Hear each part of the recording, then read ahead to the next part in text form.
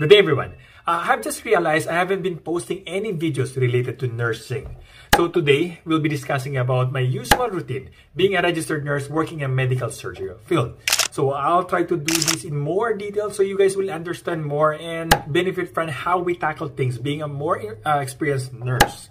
So I would just like to share how I do things. Just a disclaimer, this is just based on my personal experience and personal preference on most of the things I'm doing right now. Okay, so first thing you have to do, of course, you have to go to the nurse's station and you have to check your assignment sheet. Usually they have a prepared sheet within the last hour of their shift and you will know which cases or which patients you will be taking care of. I usually browse to the patient's data through the EMR or EHR before I start receiving report from the day shift. Because one thing is, it helps me do a lot of things. Like number one, I really need to do a med list. In our program, it's kind of old, so you have to write every medication that you have to give. And on part of our task list, we have to write all those things. So that's why on this program, I have to write all of them. Yes. It really depends on the program that you're using. If I had a newer program, I really don't have to. I just have to know what are the medications I'll be giving.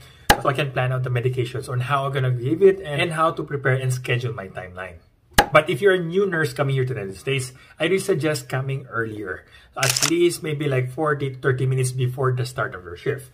The reason for this is you'll be able to read more about your patient and know more about your patient.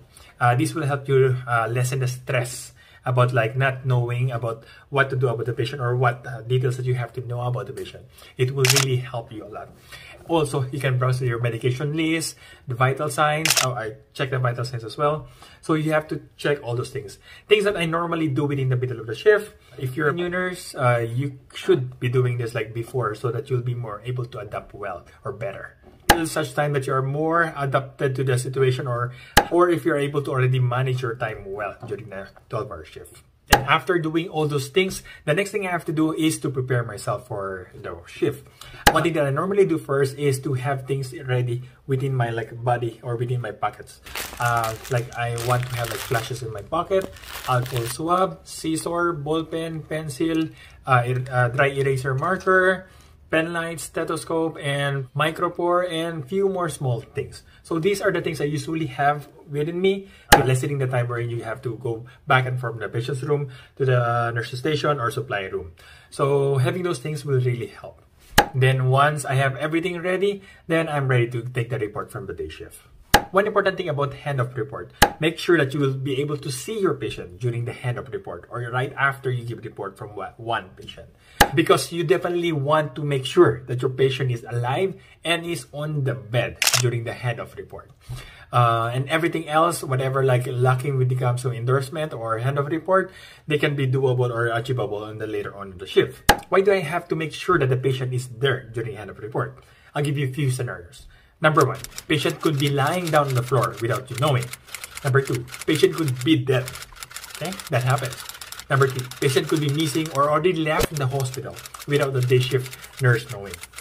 Or number four, patient could be almost falling down on the floor. Then number five, bed alarms are not on those very high risk patients. Then number six, patients are not hooked to the oxygen and is bluer than blue. And a lot more reasons. So everything that happens after you receive a report, that will fall under you. Okay? Not the previous shift, but you. So you really have to make sure that you'll be able to see your patient right after you have a report from the day shift. Most of the time, management will imply that you have to do bedside report. But most likely, we don't really do like really bedside report. We normally do it at the outside of the patient's room. That's where we give a report. Mainly because of some privacy issues and things that we want to discuss privately with the day shift or the night shift nurse or incoming or outgoing nurses. Then some of the other nurses would prefer doing report on the nurses stations. But if you're doing this kind of report, this will be at your own risk. Okay? Like I said, you have to make sure your patients are there in the room and alive. After getting the report from the day shift nurse usually hands over the phone that is assigned to you. So make sure that you have that phone with you 24/7 or during the entire 12-hour shift, okay? Because whenever the patient rings out, usually it goes to your tech first. If the tech can't pick up those calls, then it will go right through your phone. So you have to have those things. And also, if the tech wants to tell you something about the abnormality of the blood pressure or something about the patient, then they can call you directly to your line. Okay? Every nurse, every tech, charge nurse, all of them have their own phones that has been programmed and registered. That is set in order for you to take care of your patients. Okay? Then after getting all the report from the patient and seeing them one by one, the next thing I will do is go back to those patients. I'll do it one by one. I'll be doing my head-to-toe assessment and do things in the bedside that I normally do with the patient. For example, for the assessment, I will listen to the lungs, for the stomach, I'll check for the wound dressing, secure IV lines with tape, call light within reach, check the bed alarms for fall precaution patients, and tell them I'll be back in a while for your medications right after the nurse or the tech checks their blood pressure. This will buy me a little bit more time in order for me to prepare the medications for the entire patients for the roster. Also, I will ask them if they need any PRN medications, particular narcotics, especially for those needy patients for pain medications. I will tell them that I have to wait for the blood pressure to be checked before I'll be able to start giving you your PRN medications if they are due. I normally write it down on a paper on a list of my medications to be given to the patient because being a nurse, sometimes you're too busy, sometimes you forget, especially things that you try to remember like just a mental note. So I would rather prefer write them on a piece of paper.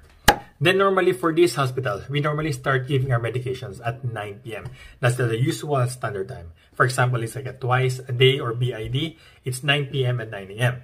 If it's like QHS or every night, it's usually 9 p.m. Except for those antibiotics, sometimes they have a different timings like 8 p.m. or 7 p.m. But normally it's 9 p.m. Depending on your hospital policy, some will have like an allowance of 1 hour before or 1 hour after. And I think my previous hospital, we have like 2 hours before or 2 hours after. So you better check what's your policy when it comes to giving the medications. So meaning you are allowed to give a medication that's scheduled at 9 p.m. You can give it as early as 8 p.m. or on the later period, not later than 10 p.m. If I finish too early and it's not yet 8 p.m., normally I will try to do some of the documentation, which is part of your task list. In any EMR or EHR program, you normally have a task list or interventional list. This is the list that you have to accomplish within one shift. So like example, this is, the entire thing is a shift documentation you have to accomplish within your shift. I will discuss this in a different video, one by one with details, because this is a very, very long discussion, and it's nice that to have more explanation of this so that you'll be able to understand the type of documentations that we have here in the United States. They may be different, but most likely they are similar. Like most what the travel nurses say, nursing is the same wherever you go. The thing that differs is the program, the setup, the protocols. Okay? But most of the things like for these documentations, they are virtually the same. Okay? The essence is actually there. No matter what program, Meditech, Cerner, or Epic, you might be able to find these documentations on those different programs. So make sure to click the subscribe button in order for you not to miss the discussion. I'll be doing this on this series. Okay? Then few minutes before 8, I'll start getting the medications for my patient.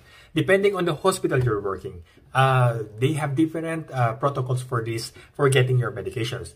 For example, in my previous hospital, I'm allowed to get all the medications for my 8 o'clock or 10 p.m. meds. For example, patient 1, 2, 3, and 4, and 5, I can get all the medications all together without any problems because it's like their normal routine back there in the hospital. But here in our hospital, we are not allowed to do that. You're only allowed to take one set of medication for one patient. For example, for bed 1, that's the only medication I'll be getting. Okay? So I'm not allowed to get bed 1, bed 2, and bed 3 all together in one going to the medication room.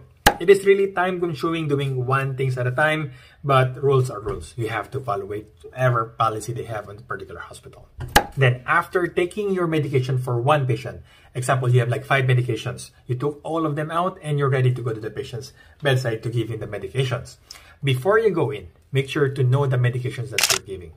Yep, you really have to know those things. Because one of the most embarrassing thing is to give a medication and when the patients ask what this medication is for and you can't really give a proper answer, it is kind of embarrassing, okay? So better save yourself from embarrassment and prepare before you go into the patient's room.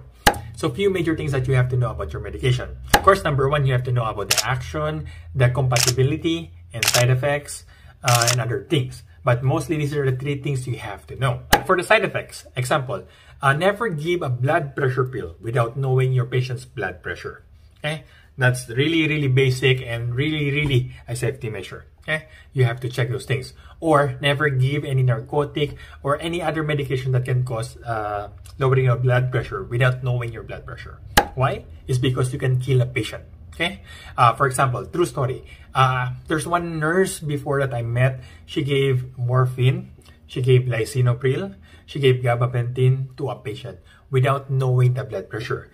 And the patient's blood pressure was like 90/50 before giving the medication. So after giving those medications, the patient's blood pressure dropped. It dropped so low that it ended up coding the patient. So because of that incident, the nurse was fired. Okay, I'm not really sure what happened to the patient, but I'm sure the nurse might lose her license because of this, because she endangered the patient's safety because of like some negligence of not knowing the basic rights or the basic effects of her medications, administration things. That's definitely the reality for us nurses. One wrong mistake and we could kill a patient, we could kill someone. Okay, so we really have to be like on top of our game or know what we are really doing or what we're really administering to patients. Then number 2, compatibility. Example, you should be able to know what medications are compatible with your current IV fluids. Like here, example, you're running LR. Some of the medication that you would be giving, like IV antibiotic, like I think Zocin or I think vancomycin, I think they are not compatible with an LR or like tainted ringers. So you have to make sure that they are compatible first before administering them. Here in the US, we have a program that we use in order to check for compatibility. You just have to type in the name of the like fluids, then you have to type in the name of the medication that you're planning to administer together. Then it will show if it's compatible or incompatible or unknown. Or you can also put in like 2 medications, IV medications, in order to check if they are compatible to run together. And also you can use this to browse the medication that you'll be giving to get some mechanism, actions, and side effects. So you don't really have to browse the book like what we're doing before. So this program really helps. I will explain more and show you an example next time on the medication explanation or discussion or videos during this series as well. And before going into the patient's room, make sure you're ready with all the things like the medication cup, or if you need a needle, you need a secondary line, primary line, all those things. Make sure you are ready. Preparation and planning is the key for you in able to have a more efficient time management skills. Then once you're in the patient's room, make sure to do or practice the proper protocols, like check the patient's name, use the scanning, the barcode mechanism, and never override or do things that are not of your or part of your protocol. Because breaking the protocol might lead you to having some problems, okay? So better for you to adhere to protocols first. Then if you're trying to explain, try to explain it with confidence as if you never just Googled this like few minutes ago. So try to have like poker face that you really know what you're talking about. Then once I'm done giving that medication to that particular patient, I will move on and go back to the medication room and start the entire process again. Normally, it takes me just less than an hour to give all those medications. And normally, I have like average of 5 patients per shift here in this particular hospital. Then roughly around 10 p.m., I'll be starting doing my documentations. Like I said, I have to complete the entire task list for this patient, for one patient. So this entire page, I have to accomplish this within my shift. And this applies to all the patients. This task list for each of these patients. So I have 5 of these. So while doing these documentations, of course, I'll be bothered with a lot of things like patients coli, patients climbing out of bed, and patients calling for medications for other PRN medications. And sometimes I do have other scheduled medications. So within this time period, there's always like a lot of things that we'll try to get your attention from doing your like task list. So you have to try to accommodate the documentation as much as you can and just save it afterwards and just attend to the patient and go back and do some of the other lists on your task list. Then if I'm done doing the task list, normally I also try to read all the doctor's notes, review all the notes that they have placed, the orders for that day, and I will try to update my Cardex or the end of shift report. I'll try to update that. So in order for me to give a better report on the day shift, of course, normally for day shift, they're quite busy for a lot of things. So night shift is your role for you to like look up or things that they have missed and like try to jot it down in order for them to be able to accomplish it during the daytime. So day shift and night shift are not really like enemies. They should be working like hand in hand, okay?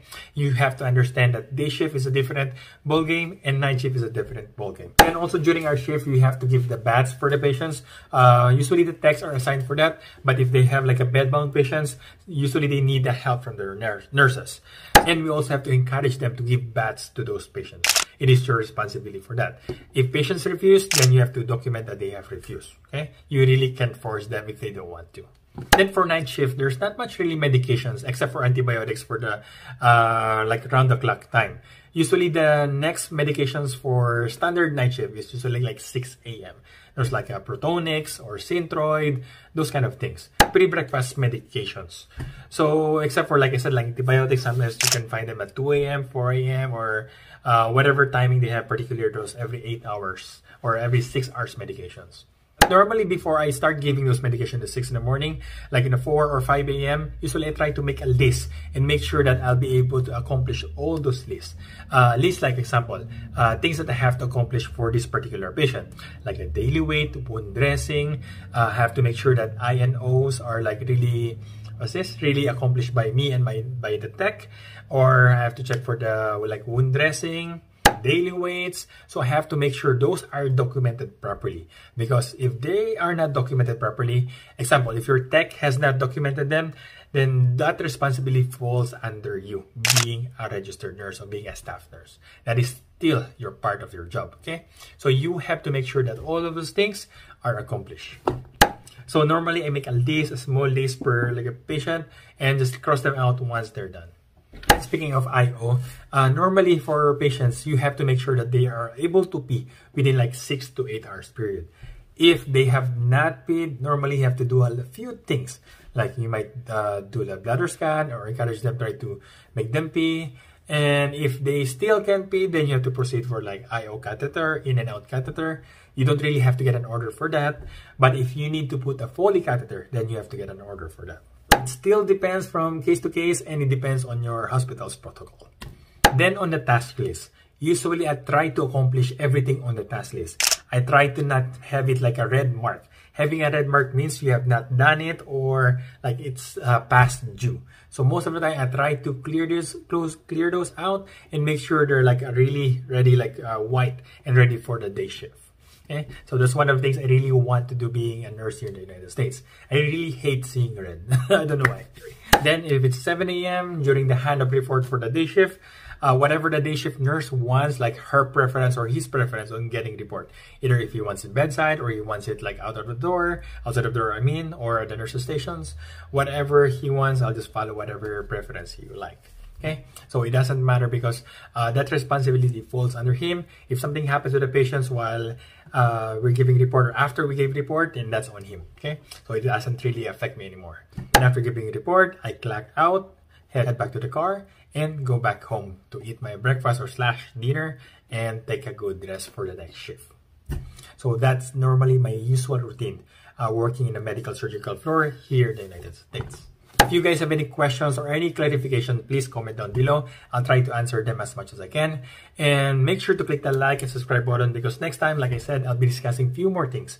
The medication administration records, or things to how to give medications, and about the task list. I'll try to discuss them in details because this is what you want to learn working here in the United States. Okay? And if you learned something from this video, please click the like button, subscribe button, and please share it to your friends. Again, I'm Nurse Juan de la Cruz, your OFW nurse. Thank you for watching. Bye-bye. Stay safe.